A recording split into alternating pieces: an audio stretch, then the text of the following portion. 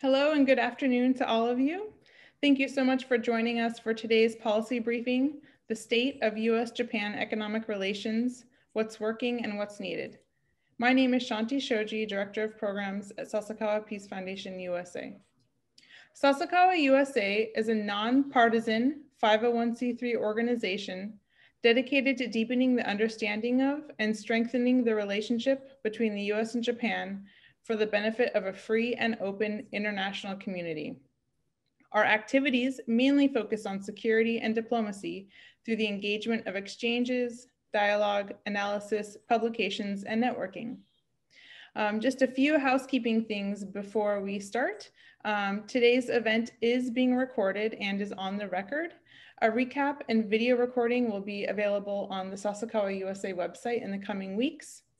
And regarding the Q&A session that we will have later in the program, you can submit your questions using the Q&A function, which you can find at the bottom of your screen. And please feel free to submit those questions at any time throughout the program. So I would like to briefly introduce our three distinguished speakers that we have with us here today.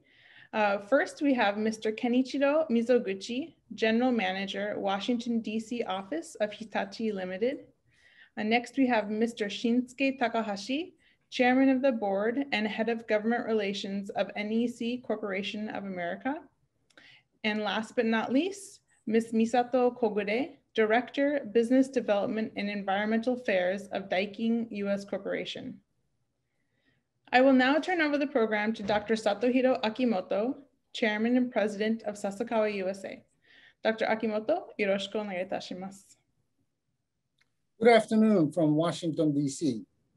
It is great to see everybody. My name is Satohiro Akimoto, Chairman and President of Sasakawa Peace Foundation USA.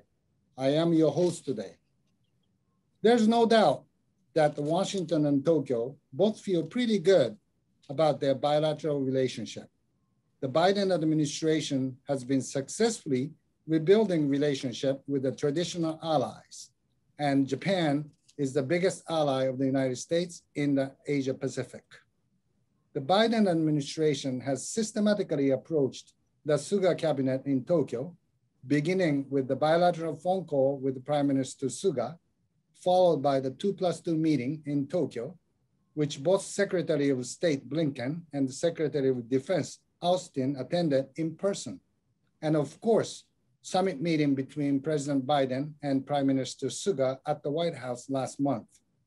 It was noted that Prime Minister Suga was the very first foreign leader to visit President Biden at the White House in person. The summit covered a wide range of critically important bilateral issues, such as geopolitics and security, technology and innovation, climate change, COVID-19, to name few. However, one thing seems to be missing was economic and business cooperation, such as US getting back into CPTPP, a major free trade agreement from which United States has withdrawn. We have a wonderful panel to discuss an aspect of the United States-Japan economic and business cooperation, namely Japanese companies investing and operating business in the United States, hiring American people, collaborating with American companies, working with American policymakers, and becoming part of American business and community landscape. All three companies represented today have a major footprint in the United States. Hitachi, represented by Mr. Mizoguchi, has been in the United States for 62 long years. Their business covers a wide range of industrial areas. It is a piece of news in Washington that Hitachi has recently gotten a major contract to provide up to 800 rail cars to Washington Metropolitan Transit Authority. NEC, represented by Mr. Takahashi, is of course a major technology company in the world. The company has industry-leading biometrics technology to protect the US and American citizens. NEC also has communication technology, which was mentioned as 5G Open Run in the joint statement following the Biden-Suga summit. Daikin, represented by Ms. Kogure, is a global AC company with environmental views, which is quickly spreading its business footprint in the United States. Daikin has a major investment in Daikin, Texas Technology Park outside Houston. And the company is expected to create one of the largest number of jobs in the state of Texas by a single business entity. Each speaker will speak 15 minutes and will open for discussion. So let's begin with Mr. Mizoguchi of Hitachi. Mr. Mizoguchi. Akimoto-san, thank you so much. It's a pleasure to be here today. Before I begin, I'd like to just comment the Sasakawa USA for the critical work they are doing to build deeper ties between the US and Japan, both in the security and the commercial space. There is more work to be done, but hopefully today's discussion can help advance it. Next slide, please. My aim today is threefold.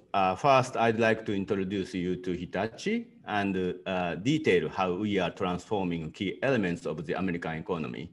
I'll then offer my perspective on the current US business climate, walking through what is working well, and then highlight issues that needed to be addressed. So with that, let's start. Next slide, please.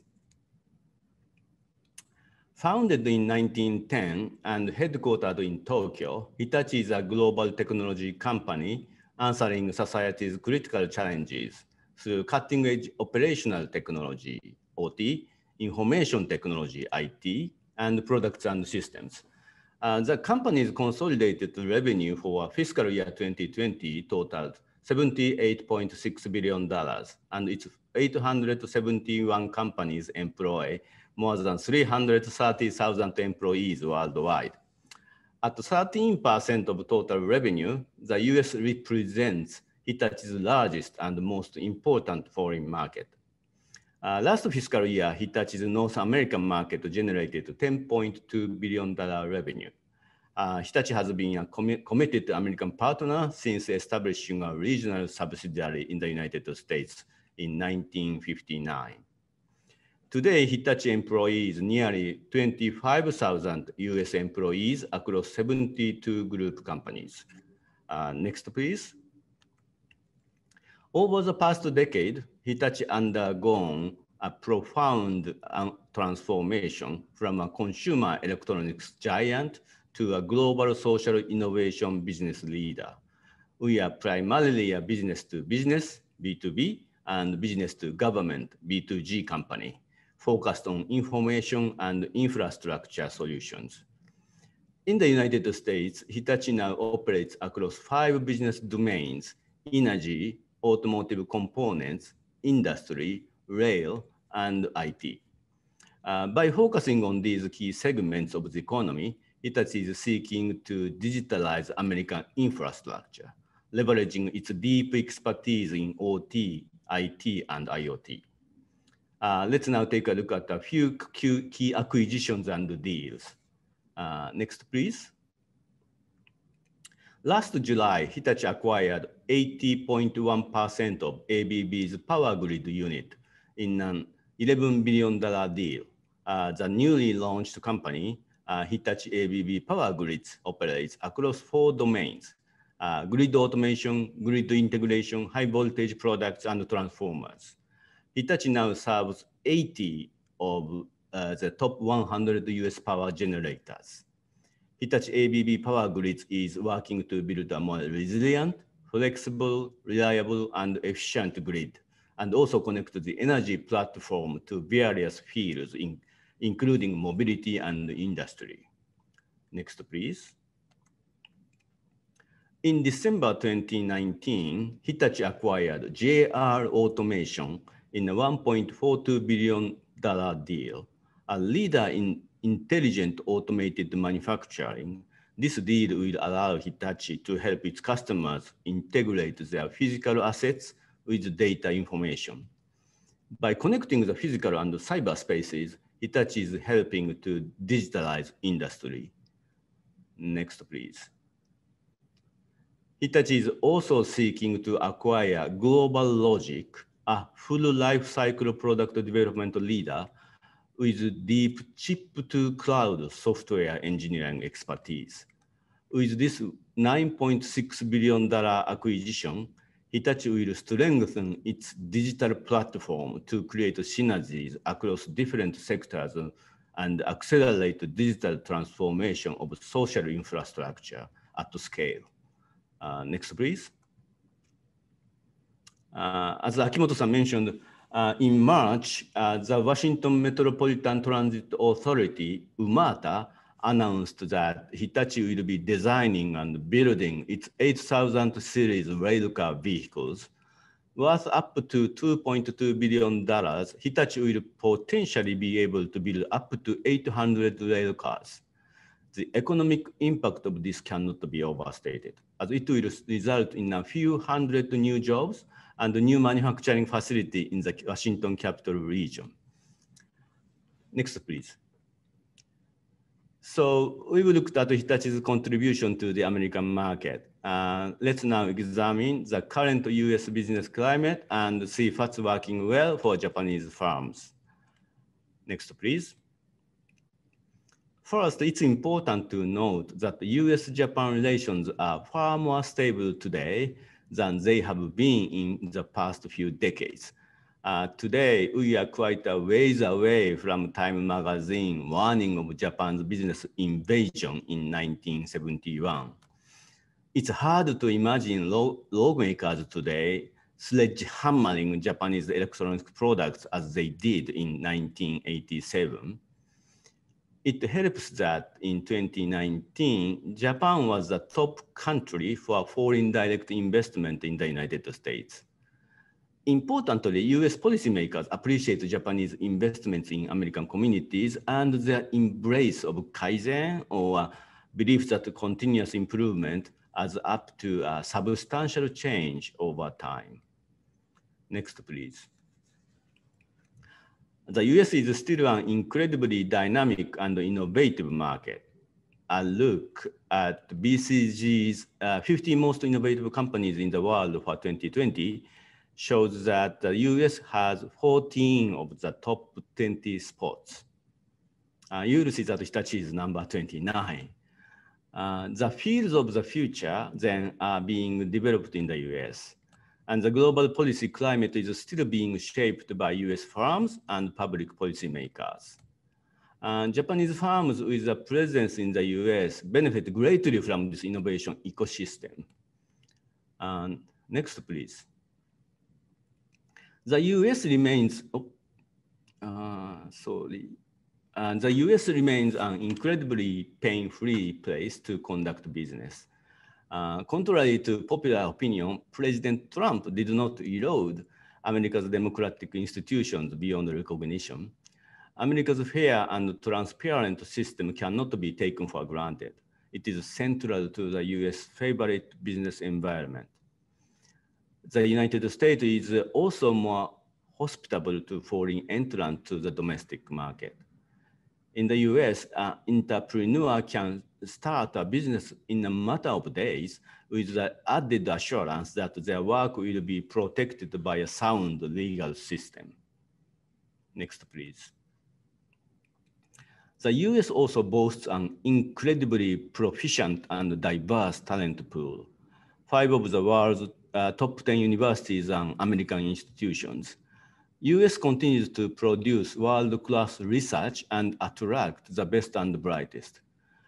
While China publishes more AI papers than any other country, the United States still has more cited papers at AI conferences. The US also benefits from its diverse population and immigration system. A 2019 report from the New American Economy shows that 45% of Fortune 500 companies were founded by immigrants or their children, a group that includes Amazon, Apple, Tesla, and Alphabet. Next, please. So that's what is working well. Let's look at what is needed. Next, please. The United States is desperately in need of an infrastructure overhaul. But Democrats and Republicans are currently divided over what infrastructure even means. While there is bipartisan consensus that infrastructure investments are needed for the US to keep pace with China and compete globally, there is not a clear vision for the type of investments we need. US policymakers should look beyond the traditional definition of infrastructure, roads, bridges, ports, and invest in digitalization of infrastructure.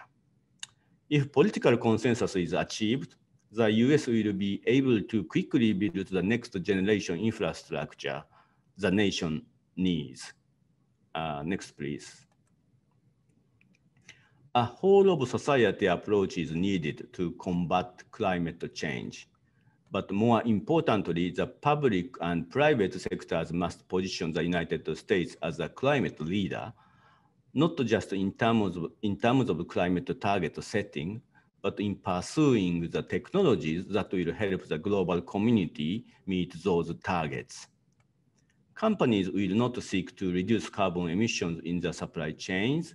They are also expected to have significant business opportunities in line with this industrial transformation. Japanese companies should play a central collaborative role in decarbonizing the US economy. Next, please. Federal regulations are not keeping pace with technological progress, and we see this as states have different laws to regulate, such as privacy, energy, and autonomous vehicles. Since the California Privacy Rights Act, CPRA, was approved in November 2020, a number of states have considered comprehensive consumer privacy bills. Interest in privacy policy is growing. However, in the absence of a comprehensive federal data privacy law, a patchwork of laws exists across states. On the energy side, the 2005 Energy Policy Act designated FERC as the primary authority over power generation across the United States. However, jurisdiction of local level power distribution remains in the hands of state and municipal governments. If we have nationwide power grid, Americans will enjoy a more affordable, efficient, and resilient source of power. So a consistent federal framework is needed to ensure that technologies are adopted at scale and companies can treat the US as a single market, not a collection of states with different regulatory systems. Next, please. From national security-based tariffs to the strengthening of CFIUS, from implementation of the Export Control Reform Act to the Clean Network Initiative, the United States is increasingly viewing economic matters through a national security lens. Fair, clear, and consistent regulations are needed. A speedy and transparent review process should be maintained. And given Japan's status as a trusted US ally, the US should more narrowly apply national security standards to Japanese companies, or even whitelist them. Japanese companies should also be actively included in the standardization of next generation technologies. Next, please. President Biden's desire to bolster American competitiveness and protect American jobs is understandable and admirable. But policies like Buy American should not be pursued at the expense of greater economic opportunity and innovation. Strict Buy American standards at the initial stage of technology development will negatively impact the American economy and job creation in the longer term. The US should adopt a flexible system that benefits the US economy and American workers by leveraging trusted partnership with allied countries. The US must join Japan in continuing to defend the liberal economic order. Next, please. My last slide. President Biden and Prime Minister Suga spoke about a global partnership for a new era. And that's the thought I'd like to leave you with today. This is the age of rapid transformation. Climate change, digitalization, post-COVID reordering, geopolitical instability, massive infrastructure investment. This is age of challenges and opportunities. And there is a real need for the private sector to lead those changes. There is a tremendous opportunity for a greater partnership and deeper commercial ties between the United States and Japan. If we engage in constructive discussion like this one today. That's all I have. Thank you so much for your attention. Well, thank you, Mr. Mizuguchi, for a concise, clear, and thoughtful presentation. You have provided lots of food for thought. So thank you very much. We go to NEC by Mr. Takahashi. Yes, Akimoto-san, thank you very much. This is Shin Takahashi, representing NEC Corporation in Washington, D.C. I wonder if some of you have seen our corporate logo in Capital One Arena. As you can see in my virtual background, we are one of the sponsors for Washington Wizards. Wizards will play an important play-in game against Indiana Pacers in DC tonight. So I hope everyone support them. The game will start at 8 p.m. All right, let's get into the business. Next page. NEC is a global technology company with 28 billion in annual revenue and more than 110,000 employees worldwide. NEC has had a presence in the United States since 1963. Our North American headquarters is in Irving, Texas. Since the founding of the company in 1899, NEC has continued to invest in R&D, and its technologies have helped telecommunications infrastructure evolve from switching system to the first generation of analog wireless system, and now toward 5G. NEC also provides a wide range of other technologies, including undersea cables, space technology, advanced unified telecommunications, and AI technologies like biometric solutions. Next page, please. Since the 1970s, we have been researching and developing biometrics technologies. We developed our first fingerprint system in the 1980s. We deployed our first facial recognition system in the mid-2000s. Over the past 2 decades, our strong commitment to R&D has helped us earn the top performing spot in NIST test for fingerprint, iris, and facial recognition. By the way, NIST is a National Institute of Standards and Technology of U.S. Department of Commerce. NIST test has also demonstrated that our facial recognition algorithm is highly accurate across demographic groups. Most specifically, NIST's demographic specific report found that NEC's algorithm had undetectable error rate differentials across demographic groups. In the aviation space, Hawaii Department of Transportation uses NEC face imaging technologies in conjunction with thermal scanning to promote safe travel during the pandemic. In our work with Star Alliance, we helped develop the Star Biometrics Hub, which allows travelers to opt in to using facial recognition to authenticate their identity via mobile app. At several US airports, CBP is using NEC's matching algorithm. Additionally, TSA launched a successful pilot that integrated CBP's using NEC's CBP's matching service into a TSA checkpoint. Delta Airlines used NEC technology to launch the first fully biometric terminal in the United States at Atlanta International Airport, Terminal F. Delta has since expanded to Atlanta Terminal E, JFK, Minneapolis, Salt Lake City, Detroit, Seattle, LAX, Orlando, and Boston. At the U.S. Soccer Hall of Fame in Texas, facial recognition helped give visitors who opt in a custom-tailored museum tour. At Nanki Shirahama Resort in Japan, facial recognition technology helped facilitate keyless payment and access to hotel rooms and resort facilities.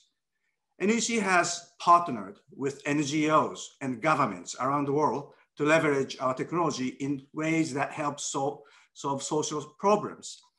As the biometrics market continue to expand throughout the United States and around the world, ongoing efforts to promote ethical use of biometrics and to strengthen public trust in biometrics technologies will remain vital to fully realizing the many benefits this technology can produce. We are committed to positively contributing to these efforts. Next page, please. With regards to privacy, which Mizoguchi-san also mentioned, more specifically, NEC's commitment to privacy is grounded in our broader commitment to human rights. Across all of our business areas, we are committed to developing and deploying solutions in a manner that upholds our AI and human rights principles. In our biometrics business, for example, we work to ensure that our solutions are reliable, secure, and accurate overall and across demographic groups.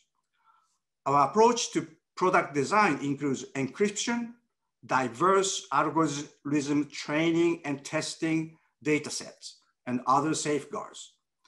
We also review potential customers' human rights record and risk mitigation policies, and we aim to sell only to trusted customers and through trusted partners.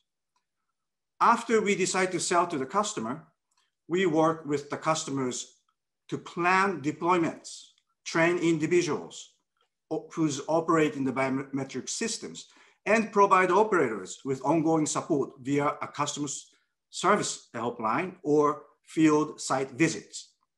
So as you know, Mizoguchi-san discussed, what is needed. So furthermore, we work with policymakers and through industry association to develop governance frameworks that simultaneously promote privacy and other civil rights, social justice, safety, security, economic efficiency, and technological innovation.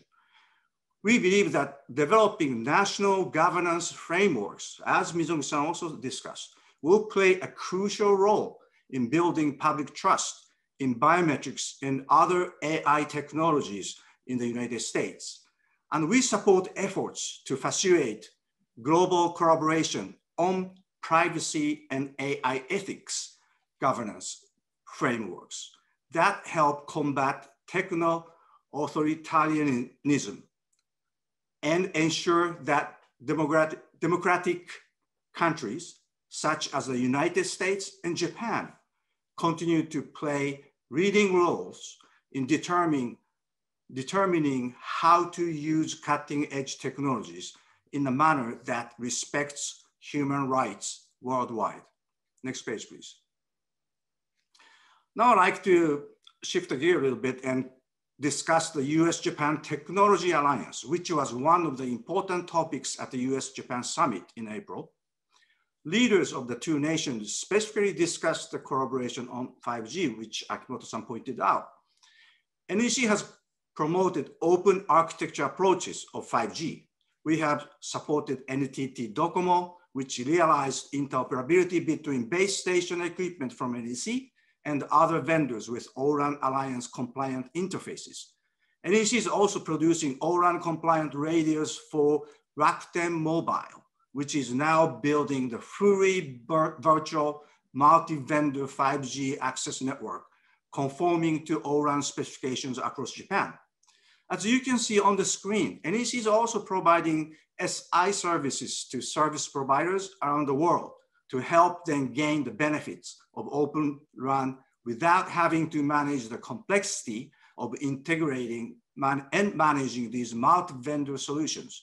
For this purpose, NEC is making significant investment in establishing global centers of excellence and interoperability testing. Collaboration between trusted US and Japanese companies is critical to create open standards and accelerate 5G innovation and deployment. Here's what's needed. Government supports of both US and Japan are critical to successful deployment of 5G Open RAN in the US and global market. USA Telecommunications Act will play an important role in this respect.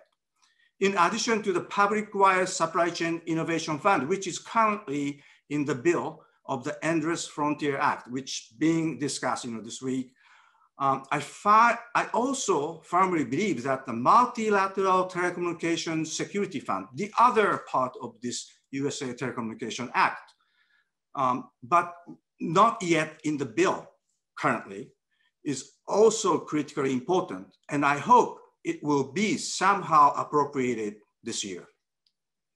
The funds should be used to promote safe and secure networks among the United States partners by cooperating with other federal agencies involved in international aid, including the Export-Import Bank, United States Agency for International Development, and the Development Finance Corporation.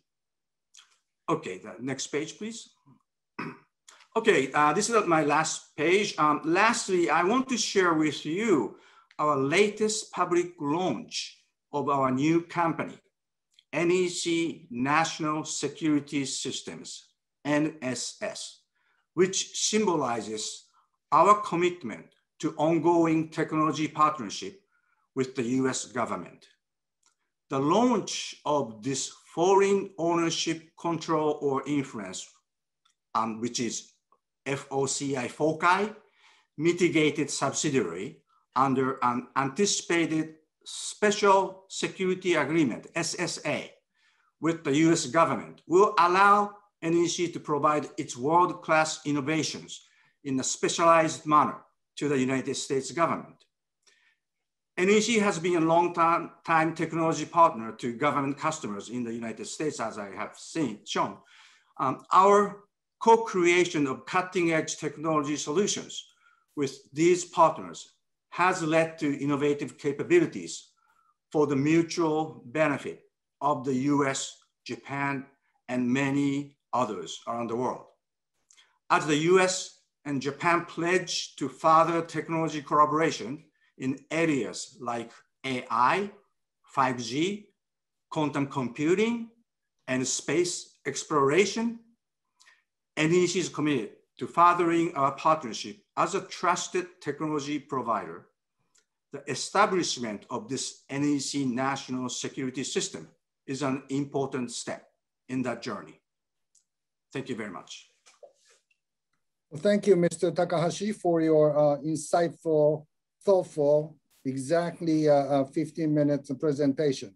Thank you very much. And just as Mr. Mizobuchi did, you have provided lots of food for thought in the Q&A and discussion. So thank you very much.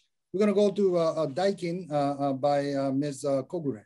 Thank you very much. So good afternoon, everyone. And thank you very much for inviting me today. I'm very honored to be here.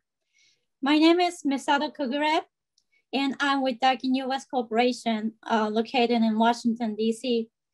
Today, I would like to give you a brief introduction of Daikin's activities and investments in the United States, the challenge we are tackling in the US, and some suggestions to policymakers. Okay, so let me start by introducing Daikin and our activities in the US.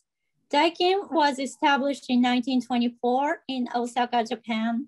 Daikin is a global leading air conditioning and fluorochemical manufacturer.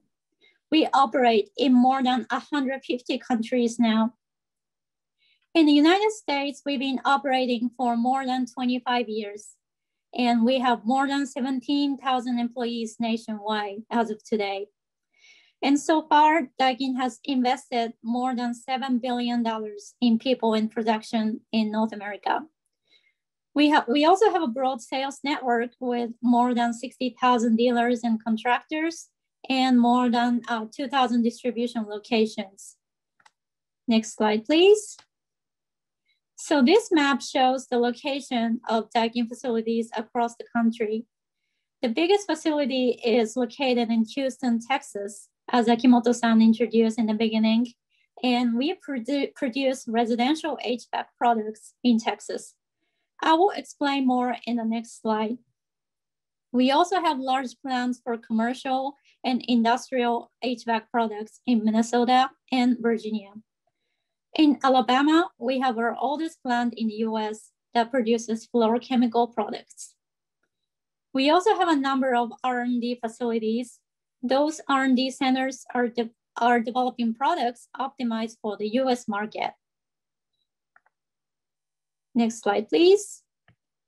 So the Daikin Texas Technology Park, we call it DTTP, opened in 2017 as Daikin's largest US facility and one of the largest manufacturing buildings in America. In fact, as far as we know, our facility is the third largest facility in the United States, only after Tesla and Boeing plants. And it's located in Waller, Texas, which is near Houston.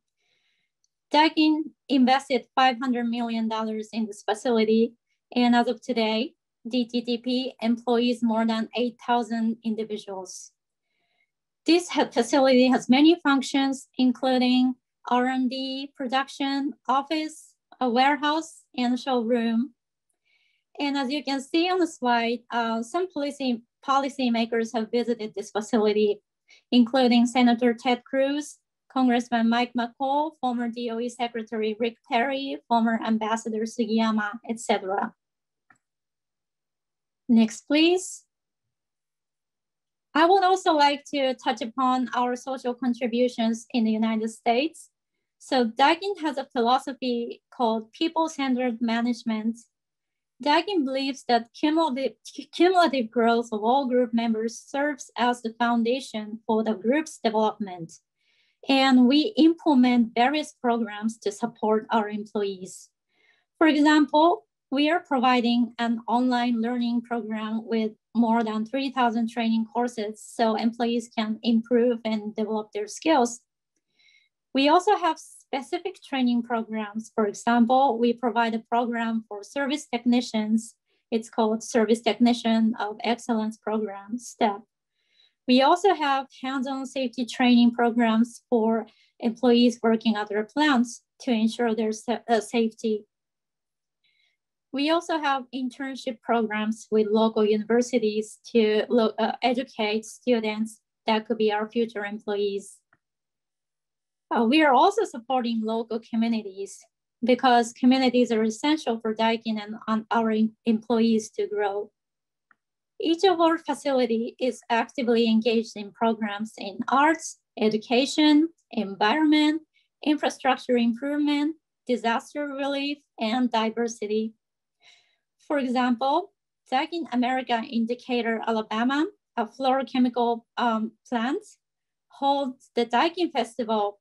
It's called Bon-Odori in Japanese, which is a Japanese traditional summer dancing festival, to show gratitude to local residents that always support Daikin, and to provide an opportunity to experience the Japanese tradition and culture. We started this festival in 1994, and every year we have more than 20,000 visitors. It is widely known as the most significant Japanese cultural festival in northern Alabama. We also organize homestay programs for local high school students in Alabama and Texas. Every year, high school students visit Japan and stay at our employees' houses for a couple of weeks.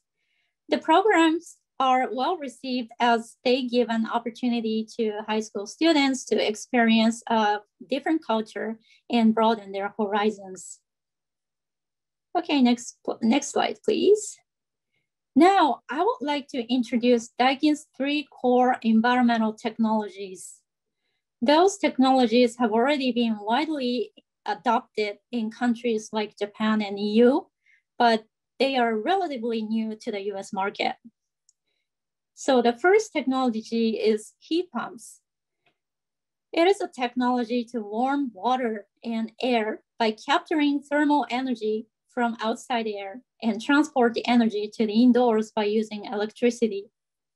Compared to the gas furnace, which is the standard combustion method in the US, the heat pump emits less than half of the CO2. The climate benefit of heat pumps will become even greater as more countries replace fossil fuels with renewable energy. Inverters.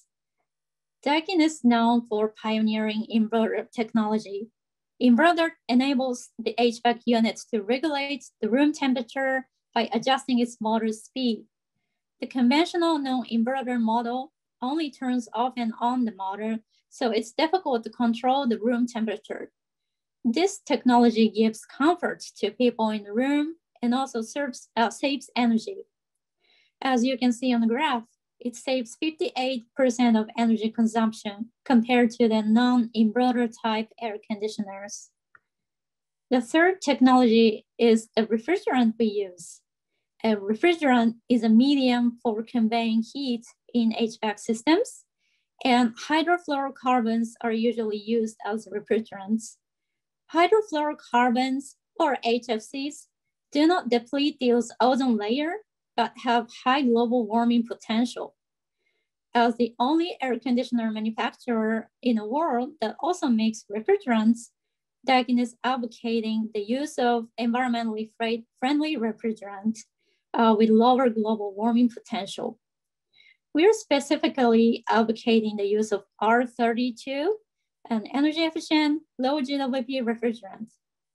In 2012, Daikin launched the world's first residential R32 air conditioners. And in 2019, we also announced to adopt R32 in North America in selected products where building codes allow. Next slide, please. With these technologies I mentioned earlier, Daikin develops and produces HVAC equipment for a variety of spaces, residential, commercial, and industrial. I would say Daikin has almost all kinds of HVAC solutions that satisfy customer needs. And we provide both products developed in Japan and products commonly used in the US. Okay, next slide. I would also like to explain about our long-term environmental commitment.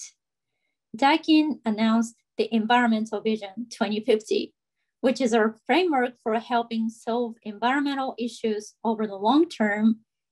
We will provide safe, healthy air environments while striving to reduce greenhouse gas emissions to net zero through our products, solutions, and the power of air. Okay, the next slide. Lastly, I would also like to discuss our challenges and mission in the US and some suggestions to policymakers. The United States is the world's largest HVAC market, and with the second largest HVAC CO2 emissions only after China. And Daikin makes more than 25% of its sales here. So the US market is very, very important to Daikin. And for Daikin that aims for carbon neutrality in 2050, reducing CO2 emissions through operations in this region, the United States, is our most important mission. We are committed to reducing CO2 emissions in the HVAC market through the use of core technologies I mentioned, such as heat pump, inverter, and low GWP refrigerants. We believe these technologies will also support the US government to achieve their environmental commitment to reduce CO2 emissions. So we are trying to promote products using those technologies to reduce emissions while providing comfort and safety to consumers in the US. In Washington, D.C., we are doing advocacy activities to advocate policymakers, environmental NGOs, and other players in the HVAC industry to promote more environmentally friendly products. Okay, next slide, please. So this will be my last slide. So Daikin's request for the US government is to implement policies that help environmental technologies or energy efficient products to be widely accepted and penetrated in the market. Daikin has lots of experiences to promote these technologies worldwide together with the Japanese government. We believe that we could also help the US government to reduce the climate impact with our technologies. We have 3 specific suggestions. First, we are hoping to see the stronger leadership of the US government in global climate issues. Specifically, Daikin would suggest that the US will ratify the Kigali Agreement under Montreal Protocol to reduce the production and consumption of hydrofluorocarbons, which are powerful greenhouse gases, sorry. Although the US Congress already passed a law to implement HFC reduction regulations in a similar manner without ratifying the Kigali Agreement, we believe the ratification is still critical for the US because it'll impose penalties on countries that don't ratify in the future. The second recommendation is promotion of tax incentives for energy efficient products. Daikin supports programs for home and commercial building owners and manufacturers, which are already existing. And we are also trying to introduce a new tax incentive program for manufacturers of heat pumps and energy efficient products. These will be powerful tools to promote heat pump and inverter technologies. And thirdly, we support trade policies that make companies that are committed to the local production competitive. It is especially important for us to introduce energy efficient products with competitive prices in the United States. Excessive tariffs and restrictions may weaken competitiveness of manufacturers and discourage foreign direct investment. Also, tariffs may adversely impact supply chains and inhibit growth. For example, we believe tariffs such as Section 232 on steel and aluminum and 301 on Chinese products should be reconsidered as they increase production costs for us. These may incentivize manufacturers to offshore production outside of the US. So that brings me to the end of my presentation. And again, thank you very much for your attention. And I will be glad to answer any questions you may have. Thank you very much for a very well organized, very informative presentation. Daikin has a lot of business in Asia, relatively new compared to Hitachi and NEC in the US market, but acquiring Goodman, quickly expanding your business in the United States, and your presentation casts a light on why you've been so successful. And also we have many or several active female business leaders from Japan in Washington, and you are certainly one of them. And thank you very much for representing that group. So thank you. Thank you. To open up Q&As. The first question is from Mr. Manny Manriquez of Japan Automobile Manufacturers Association. Manny, Mr. Manriquez.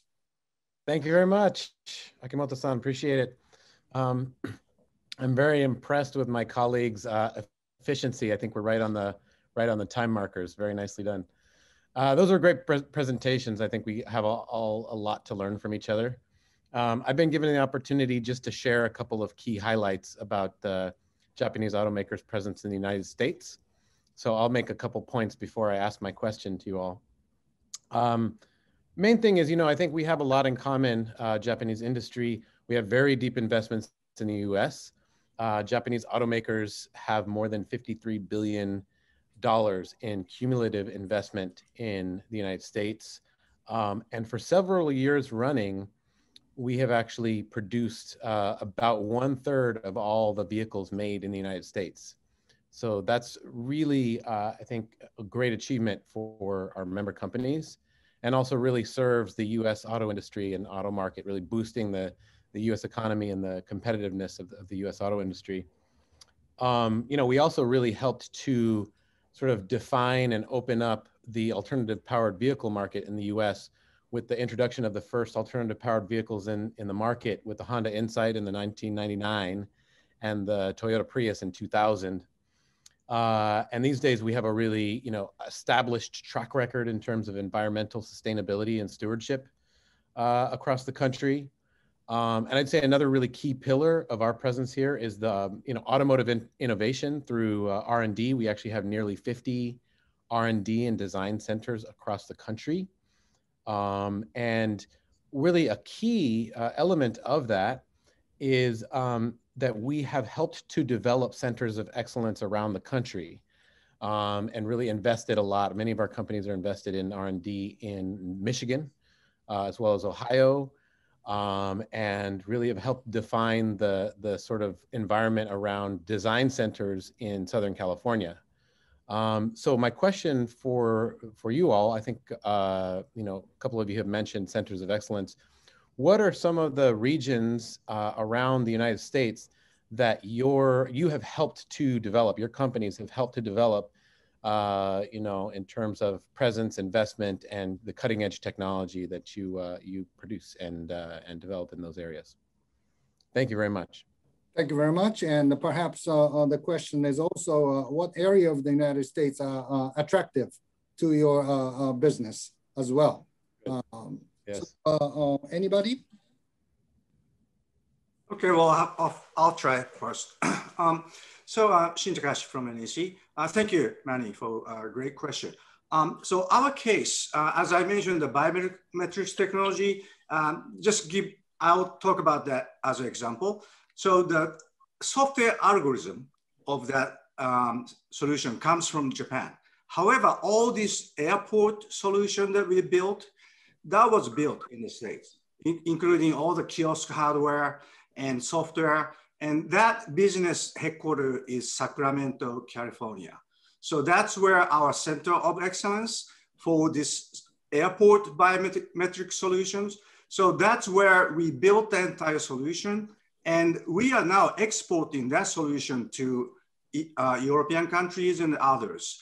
The airport solution, I mentioned Star Alliance. So that's, first deployment of that was in Germany. And, that's where we built the Center of Excellence for Biometrics. Also, we do have the similar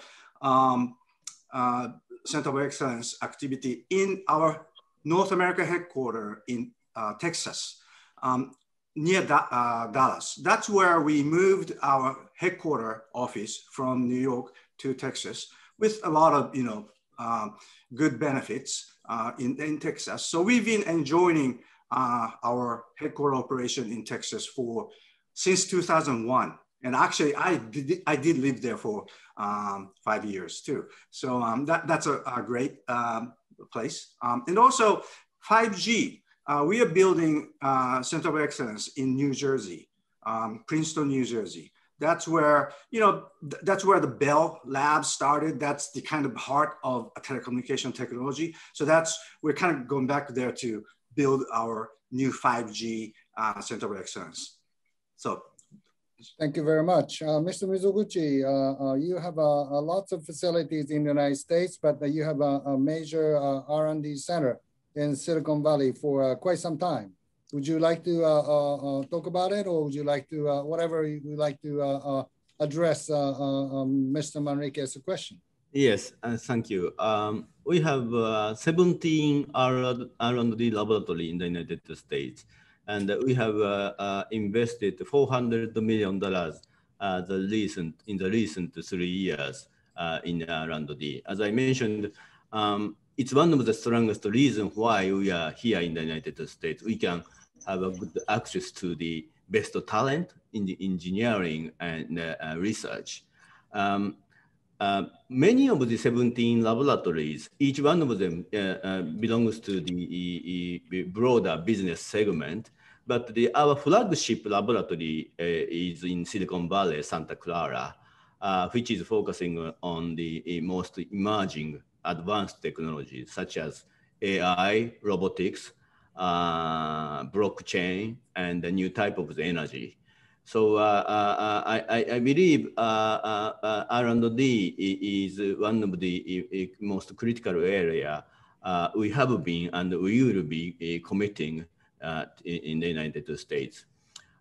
In terms of the states or regions we operate, we have major facilities in around 40 states in the United States. So I cannot pick just only a couple of the states among them, but I believe we can get a good leverage from the such a variety of states. Like our industry segment mainly located based in the Midwest area. And our energy business segments are mainly located in the southern area. And IT, as you can imagine, mainly in the West Coast. So depending on the necessity and what you are trying to achieve, we can be based in a variety of states, and we can enjoy such a diversity of the talent and access to the infrastructure. Thank you. Thank you very much. Ms. Kogure, I know you're there. Would you like to make a comment, or do you have Sure, yes. Daikin's policy is to produce products locally, and this comes from the uniqueness of the HVAC products, air conditioners, because the needs for air conditioners depend on climates of each region. So every region has a different demand or need. So we are kind of spreading out our production bases, and we don't have any specific preference on any specific area. So we don't prefer one state over another, but we are fairly flexible and pick the best optimal place for the production of our products.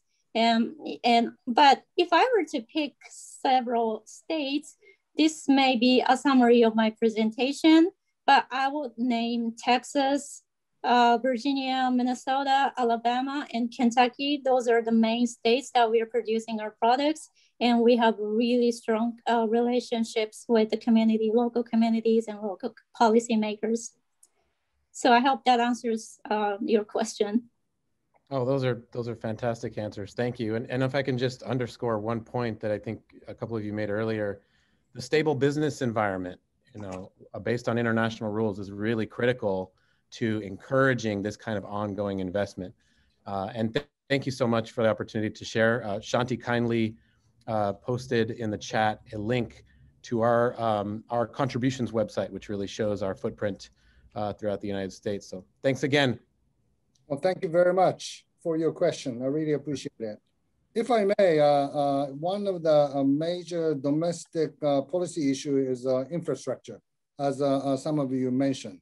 From the viewpoint of your company, as well as the point of U.S. Japan Economic Business Corporation, what are the things that you would like the Congress, as well as administration, to think about in terms of infrastructure? All three of you represent companies that have a major infrastructure component.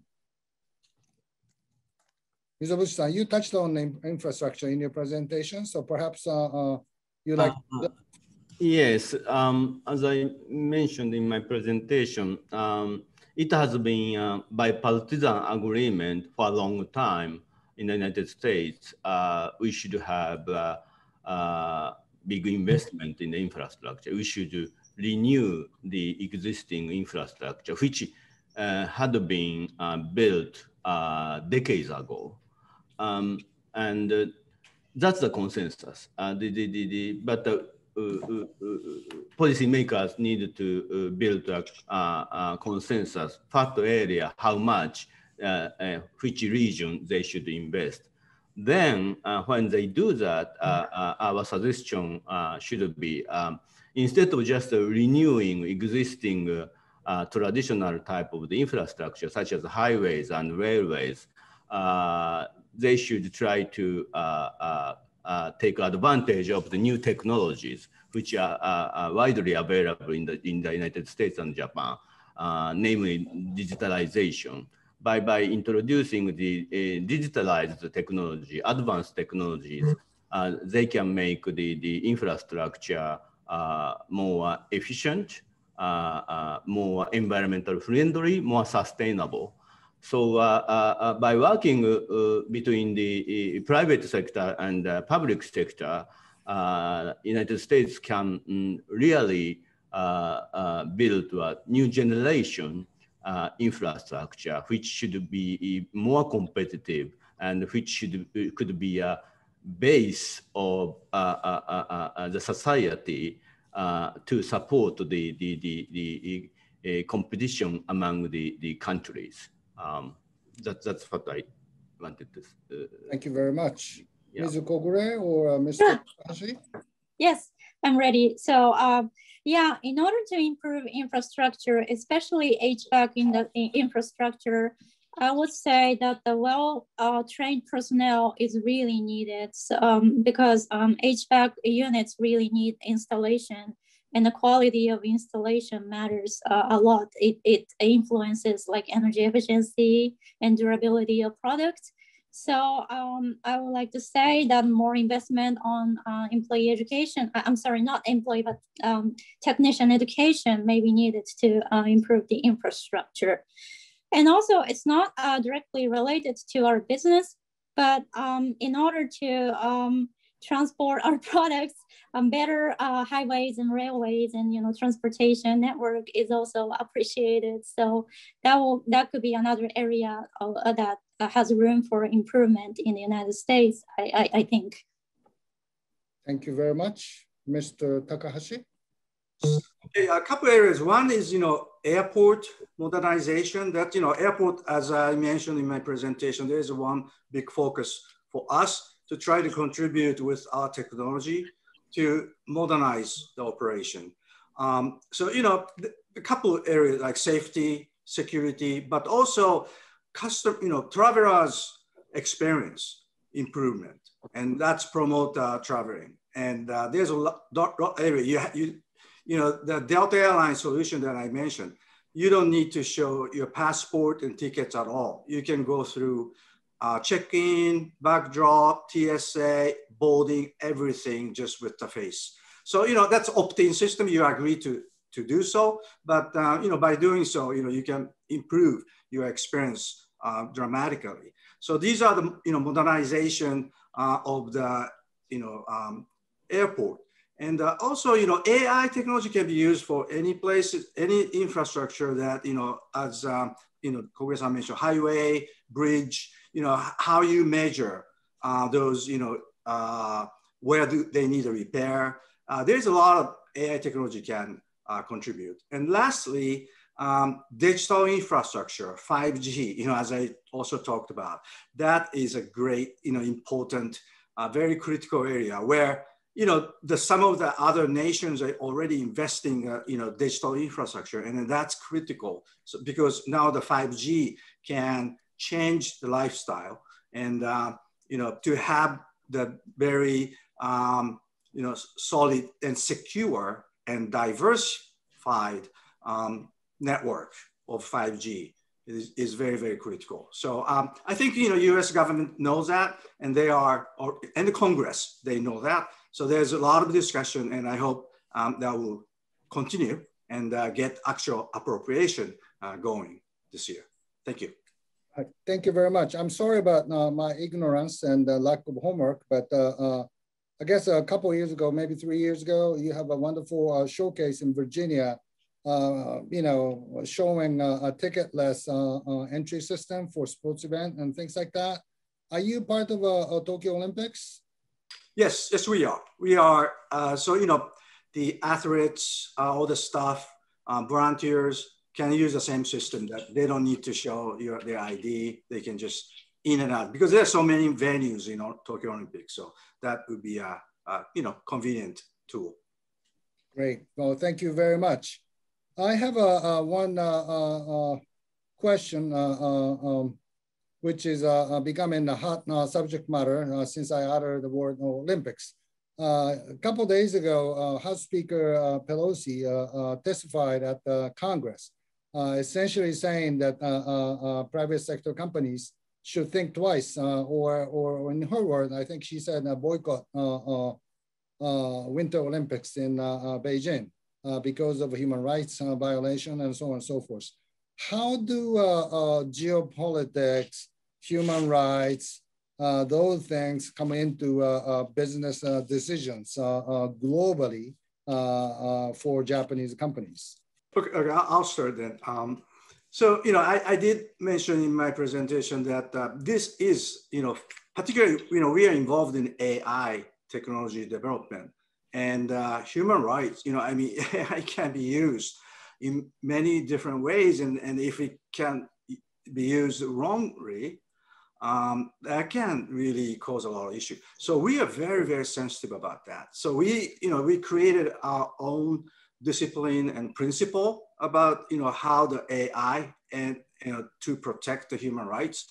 So we believe. So we even today, as you just mentioned, globally, you have to look at customers, how they're going to use it. I don't think we can just give the technology.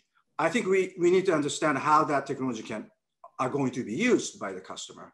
And also we need to, this is kind of new to us, but we need to check their record, of how the customers are respecting human rights and privacy. And unfortunately, we are in an era that, it's, usually, we should, if customer asks, we should be, we should give everything. That's used to be the norm. But, now I think we need to, kind of screen, particularly in the global marketplace. You have to have all these criteria, how you screen your customer. And I think you have to be brave enough not to sell the technology if we don't feel comfortable that is used in the right way. And that's something that we already have internally as a principle to follow. And we are also working on all the procedures and the rules internally. Thank you very much. It sounds like there is an added layer to the concept of corporate social responsibility. And obviously it's a reflect on the reputation of Japan as a country. Anything to add, Ms. Yes. Okay. Hitachi CEO Higashihara san 2 years ago in his mid-term management plan declared our renewed mission should be increasing not only economic value, but also environmental value and social value. As globally, many corporations are declaring ESG management is widely recognized, and especially social issues, as Akimoto-san mentioned, like human rights issue is very sensitive, but at the same time, citizens, people are expecting corporations to make their own commitment in social issues too. But at the same time, as a global company, we have an obligation to our stakeholders, customers in each region, and employees in each region too. So we do have the code of conduct to protect the human rights and also to follow the United Nations guidelines. But it's always very difficult to try to have a very simple single answer to such a complex, broad subject, especially under this kind of geopolitical unstable situation. So you have to every time find a good plan and action to each specific issue every time, and you have to keep updating your governance structure, and your management, your top management needs to discuss it almost every week as a top priority of the corporation's management level decision-making procedure. Thank you. It looks like the discussion in Washington is that it is important to talk about it, and it's also important to do something about it, concretely. Ms. Kogure, do you have anything to add? Yes. So I would like to start by saying that our basic policy is to provide comforts to global citizens and reduce global emissions. And we do support SDGs and ESGs. But since this is a very sensitive topic, we are not taking any specific position on any specific issues like this. For example, China is a very important market for us, just as big as the United States.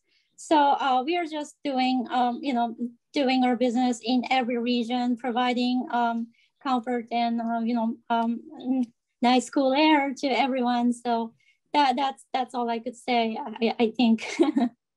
Yeah, we are getting into the season where we need nice cool air. So relying on Daikin, Thank you very much. I have one last question specifically to Mr. Takahashi with regard to U.S. political and social environment. Black Lives Matter, diversity, equality of people across the line of racial differences and ethnic differences and things like that. I am not a technology expert, so let me ask layman's a question. There have been some newspaper articles that biometric recognition technology is not accurate for a certain group of people. And that certain group of people tend to have darker skins, What is the technology situation with regard to accuracy of facial recognition, biometric recognition across different races and ethnicity? Akimoto-san, thank you for that question. It's a good question. Yes, this has been discussed a lot, and we take it very seriously on this. So there is a fact that based on the level of software algorithm, this, there could be a difference between, just scientifically different, tone of the color, that it can be possible. However, the AI, the biometrics technology is a, AI technology, which is, machine learning, meaning it all depends on how you train your algorithm. So, you can always improve your algorithm. And one important thing is, the authorized organization like NIST, the Department of Commerce, NIST did the test at the end of 2019. And that was specifically about the difference between demographic groups. And they listed all these different companies' software. And, its owner for us that we are listed the highest accuracy, where they said using an NEC algorithm that is undetectable. The difference is undetectable. So that was the NIST conclusion. So it all depends on the level of quality. So, we are all supportive to, have some sort of, what you call qualification. If you, you have to have certain accuracy for certain use of technology. And so I think, we, try to, and then that's also, how that technology is used too. I think there was a 60 minutes program just last Sunday, and that was about the Detroit case. But, this is all about how that technology is also used. Software itself cannot be the final determination of, who, I think always a human has to be the final decision maker. Our algorithm only provide the group of photos that could be, but the final, the machine, the AI cannot be the final decision maker. That's also important discipline that we all need to follow. Right. Yeah, thank you. Well, thank you very much, all three speakers. I have asked Mr. Mizoguchi, Mr. Takahashi, and Ms. Kogure, specifically because you have energy, knowledge, and capacity to engage in meaningful conversation. And I got one last question came in, but we are over the time, so we're not going to take up the question. But thank you very much for your presentation and active discussion. I really appreciate it, your effort to prepare for the event. And we'd like to continue our discussion in the future. So thank you very much. And thank you very much for everybody to join our event today. Thank you.